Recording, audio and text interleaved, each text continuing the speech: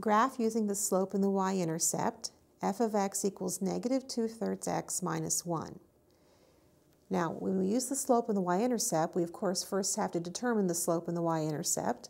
The y-intercept is found from the negative 1, which is b. So 0, negative 1 is the y-intercept, and we can plot that. The slope is negative 2/3.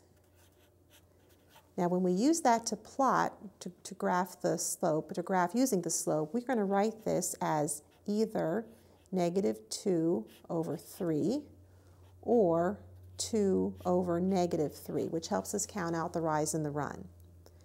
Thinking of the slope as negative 2 over 3, we start at the y-intercept.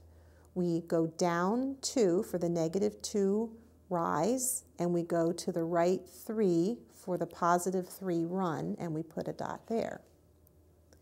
Or if we think of the slope as 2 over negative 3, we can again start at the y-intercept and go up 2 for a positive 2 rise, and to the left 3 for a negative 3 run, and put a dot there, and all 3 dots line up. So we can draw a line through them, which is the graph of the function, and label it f of x equals negative 2/3 x minus 1.